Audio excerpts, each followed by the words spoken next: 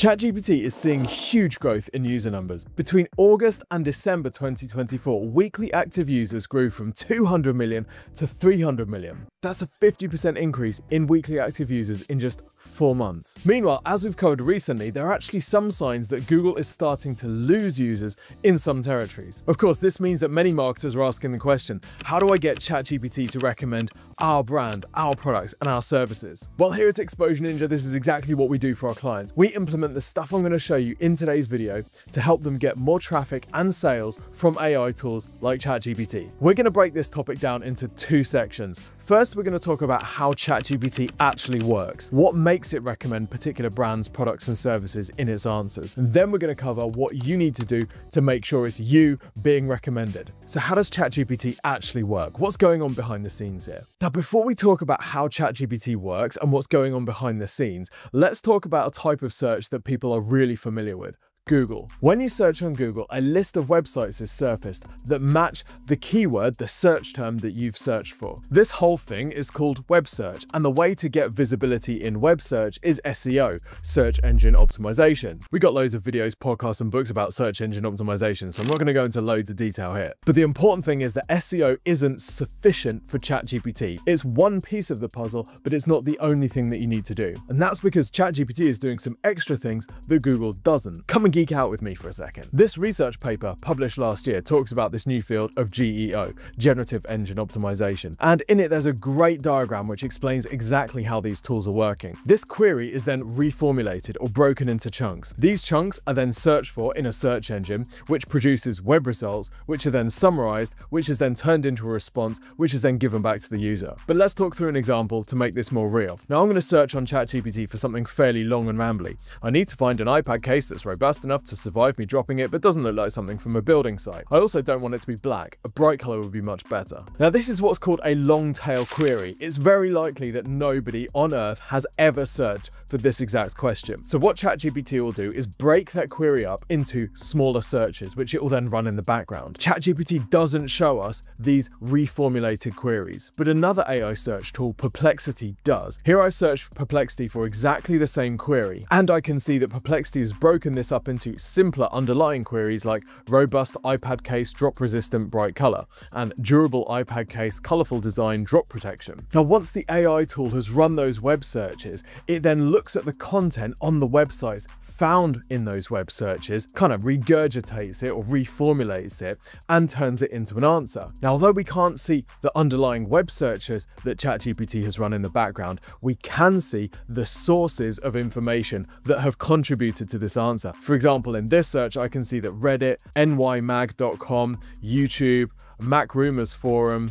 and the Apple discussion section have all contributed content to this answer. When we run this same search on Google, we see that Google is really struggling to give a good answer to this question because there aren't too many websites that include the exact terms being searched here. So we end up getting some very general articles about best iPad cases, not really referencing the nuance of the search that we've made. Another way that ChatGPT is different to Google is it actually has its own inbuilt knowledge already. If you run a search like who is the most famous footballer ever, ChatGPT doesn't need to do a background web search to answer that question. It can answer it with its own knowledge. And its use of this inbuilt knowledge can also extend to some product searches as well. Here I've asked ChatGPT for the best budget-friendly weekender bags, and it's given me some specific product recommendations, even though it hasn't searched the internet to surface these. This means if we want to be recommended in searches like this, we need to make sure our products, brands, services are being found in the underlying training data that is powering these models, and we'll come back to that later on. So why does the process of understanding how ChatGPT works actually matter? Well, because if we're going to get our product, brand, or business recommended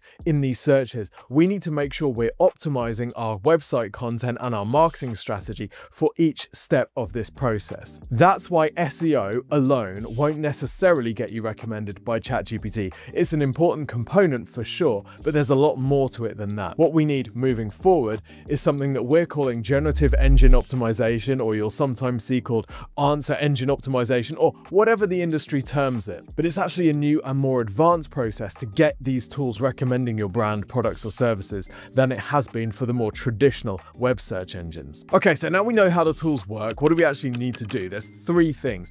The first is to make sure that you're being found in the underlying web search, i.e. when ChatGPT is breaking that query up into sections and running those web searches in the background, how can you make sure that your website is being found in the first place? Well, ChatGPT is powered by Bing, mostly. OpenAI's own staff have confirmed that ChatGPT does use Bing, but we also suspect that they are using other indexes as well, including potentially their own. So of course, making sure that your website content is being found in the Bing search results is really important, and the key to this is basically SEO. We've covered that loads in other podcasts, other videos, and through our books, so I'm not going to go into loads of detail on exactly how to do that here. But make sure that your website is being indexed properly through Bing Webmaster Tools. OpenAI does have its own crawlers as well, but really how your site is showing up in Bing Webmaster Tools seems to be the closest proxy for how your site is showing up to ChatGPT's underlying web search. And by the way, if you need help with any of this, this is exactly what Exposure Ninja does for our clients. If this type of generative engine optimization is a priority for your brand and you're interested in working with us to do this stuff for you, then you can request a free website and marketing review from the team here at Exposure Ninja. Just go to exposureninja.com/review. There's a bit of a questionnaire for you to fill out about your marketing goals, and one of the team will then get in contact with you to analyze how your brand, your products and services are showing up in these tools already, and work out how to get your brand, products and services recommended more by these tools, because it does depend on each individual business. We'll then put all of this information into a video which we'll send to you usually within 3 to 5 working days.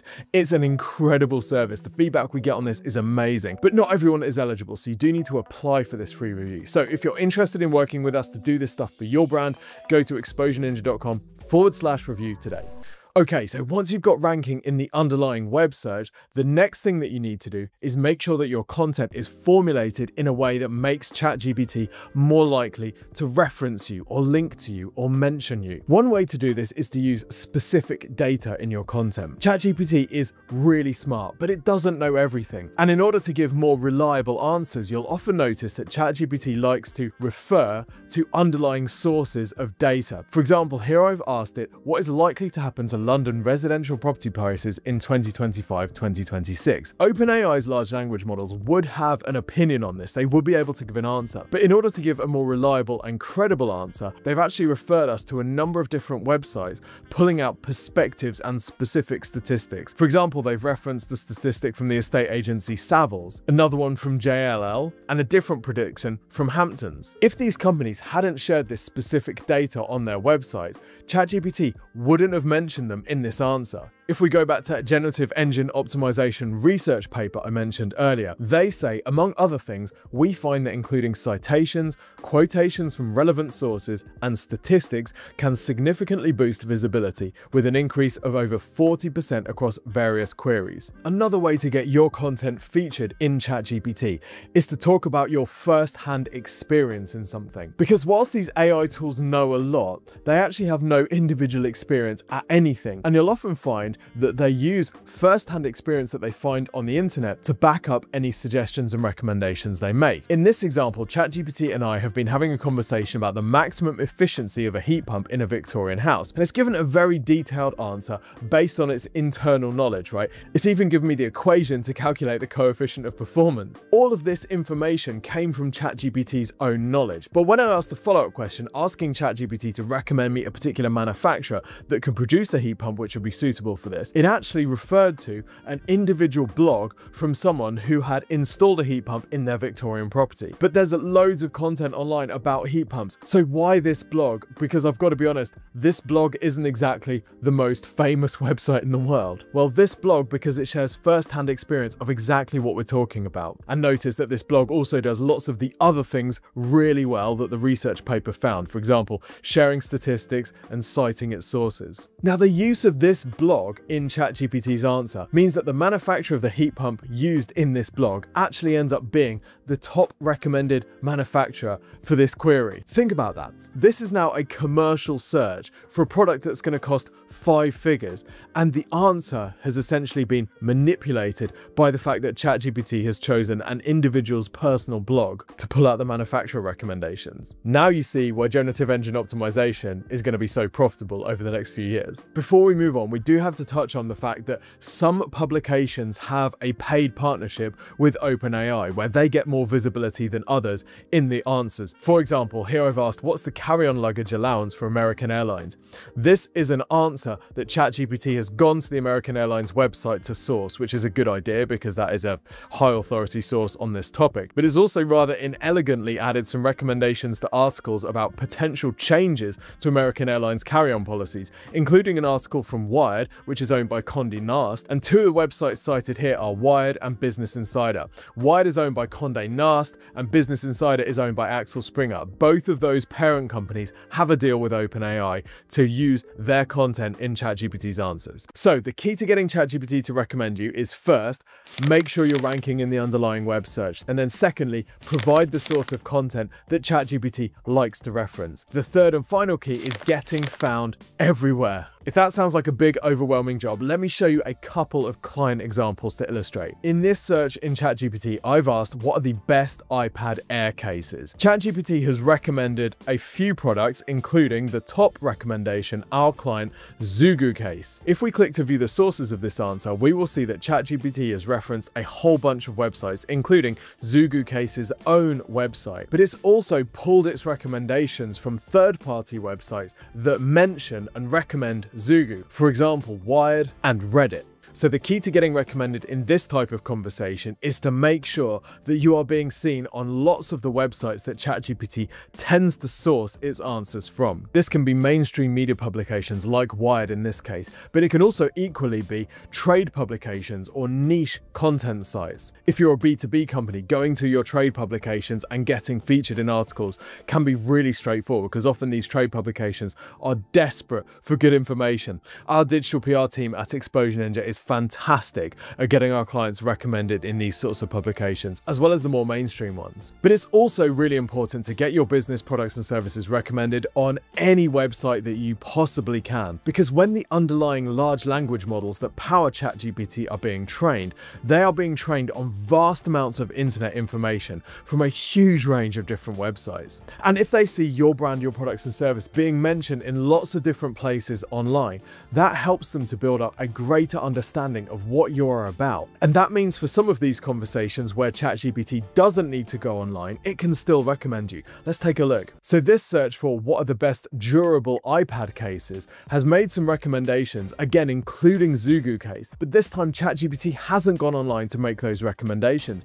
It's just used the information that it's ingested during its training. So the important strategic decision you have to make is, what do you want your product, brand and services to be known for? Because the concepts that are attached to your brand when the content is being ingested online are really important. For example, another one of our clients, skincare brand The Ordinary, there's loads of content online about how The Ordinary is such good value and how it's so high quality. So when these large language models are being trained, they're ingesting lots of information about The Ordinary, high quality, good value. That means when you ask ChatGPT, what's the best value skincare brand, it coughs up The Ordinary. So there you have it. 3 steps to getting ChatGPT to recommend your brand, products and services. Firstly, rank in the underlying web search. Make sure you're being found in the web search that ChatGPT is doing in the background. Secondly, make sure that you're producing the type of content that ChatGPT wants to reference.